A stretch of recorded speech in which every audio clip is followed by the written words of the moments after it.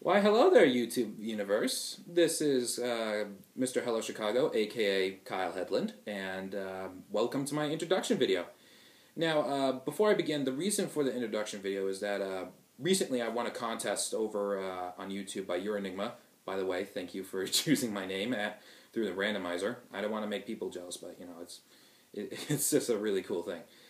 But aside from that, I definitely want to share this introduction video because when I kind of like get all these replies from YouTube that says, "Oh, you're so lucky you get to do stuff like this," I kind of realized that not a lot of people kind of know who I am. I mean, yeah, I mean I'm a writer and everything, but not a lot of people kind of know me through the internet as much. So I kind of decided maybe to make an introduction video, you know, just to introduce myself a little bit. So I'm not going to share all the information with you because, you know, I want to protect my identity and others and don't want serial killers to track me down, which, by the way, okay, good, there's no serial killers anywhere. I just want to make sure, just want to make sure. But yeah, anyways, my name is Kyle Hedlund. I live in one of the suburbs of Chicago. I'm not going to tell you which suburb, but don't worry, I'm in the Chicagoland area, and, you know, I have easy access to the city, so kind of look for me around there. But anyways, essentially, you know, I'm kind of like, I'm somewhat of a food writer. You know, I own two websites. One of them is Journey of a Chef, which kind of talks about the culinary world and my experiences as a culinary student, as well as some of the issues behind it.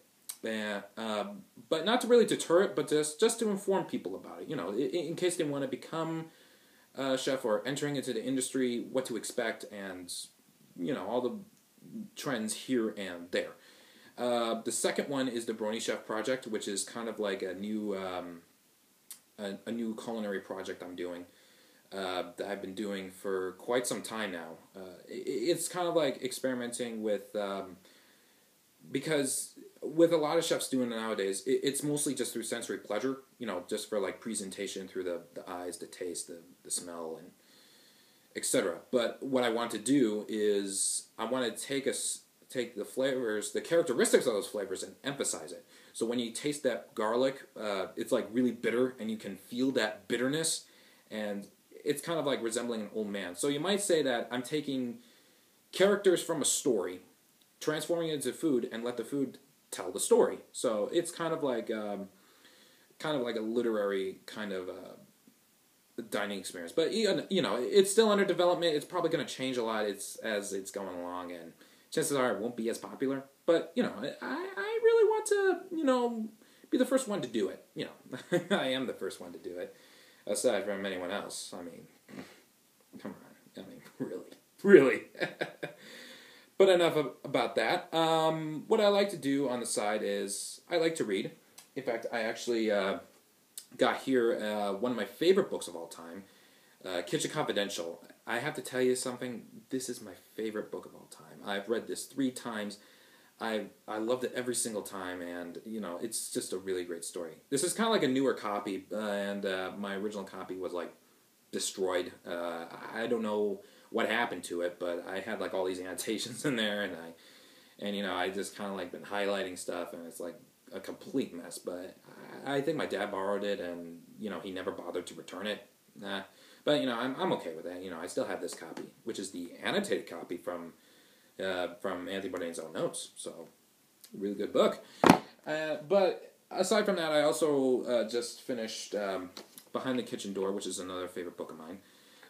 It's from this organization called Rock Chicago, which I'll get into a little bit later. But it's just a really good book that I've been reading, and you know, I'm always into the nonfiction culinary literature for quite a while, and this is kind of like one of the books I really do enjoy reading, and essentially, you know, although there is something missing from this book, but you know, that's just unrelatable. But aside from that, I also like to listen to a lot of music. I have like a couple favorite bands.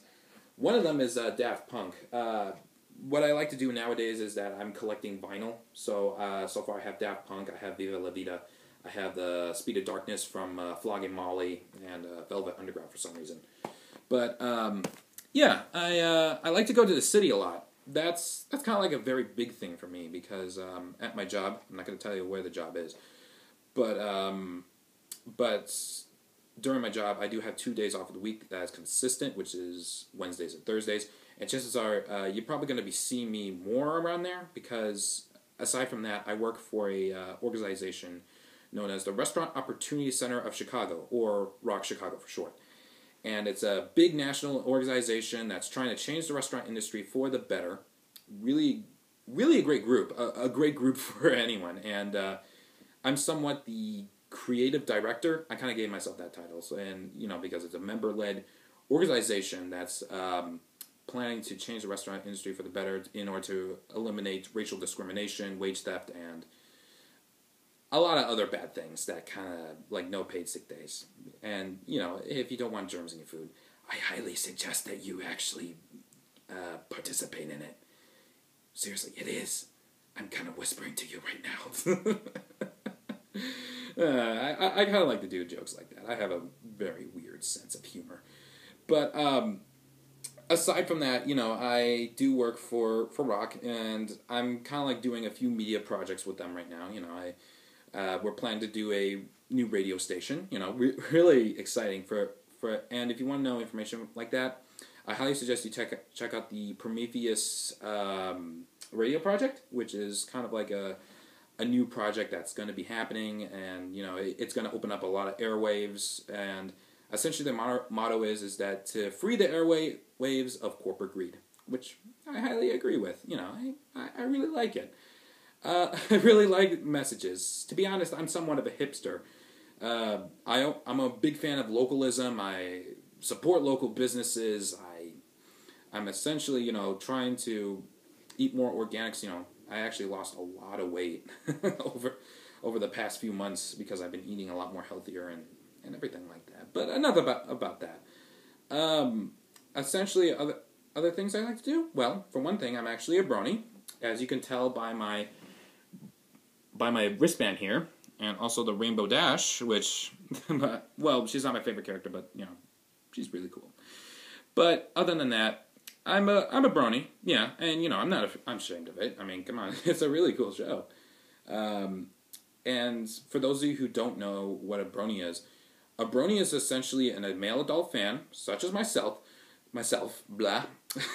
By the way, I'm doing all this in one take, so, expect a lot of mistakes. But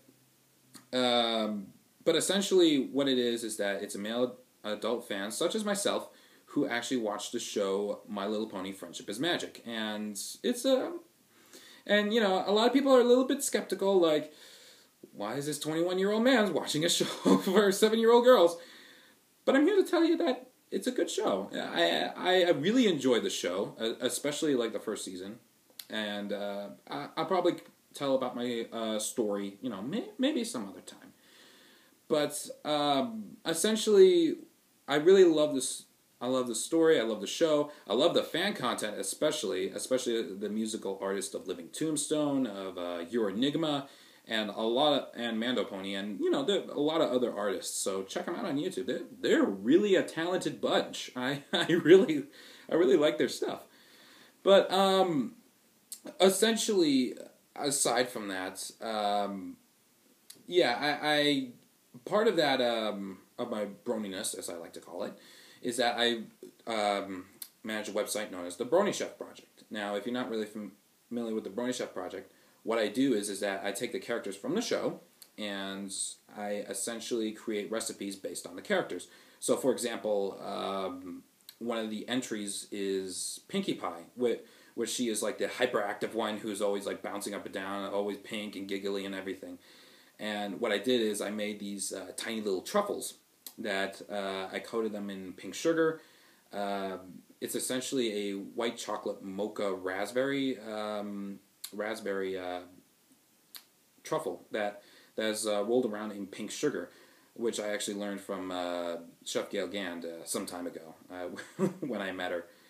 By the way, I also met a lot of famous people over the years. I met Tony Hawk, I met Gail Gand, I met a lot of famous chefs, and etc., etc., etc. But aside from that, what I also do is where was I? Oh yeah, what I basically do for the website is I create these recipes, and a lot of people like them.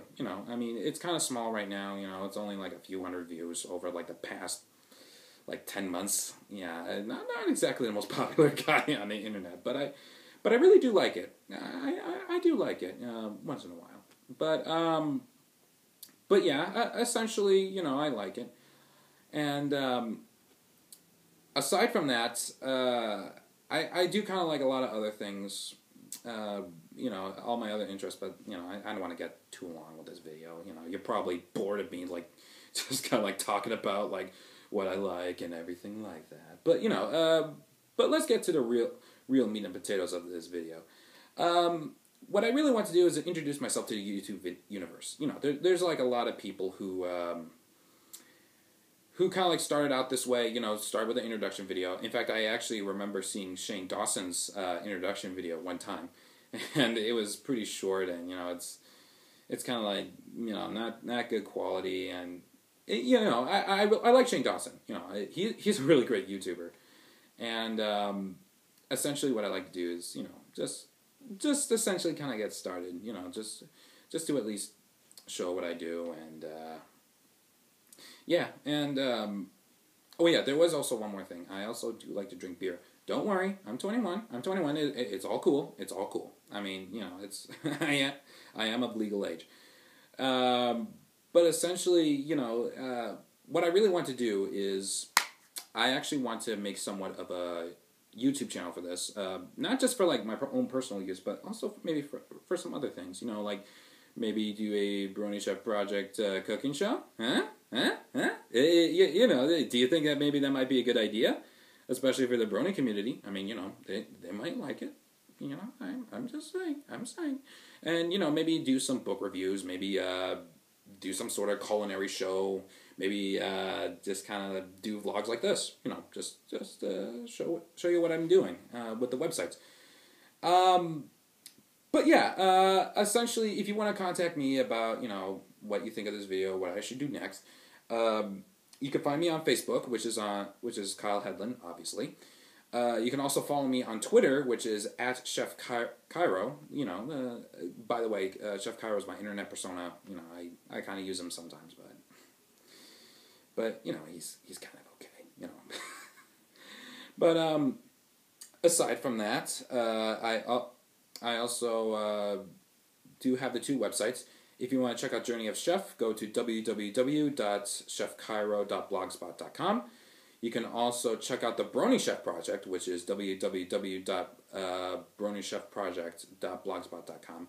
I'll probably leave a little thing below, just to make sure. Just to make sure that it's all there.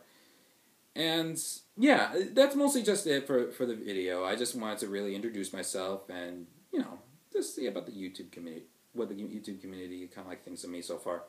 And see what kind of videos that you actually really want to see. So just leave a comment and, well, let's see what we can do. All right. This is Kyle Hedlund signing off.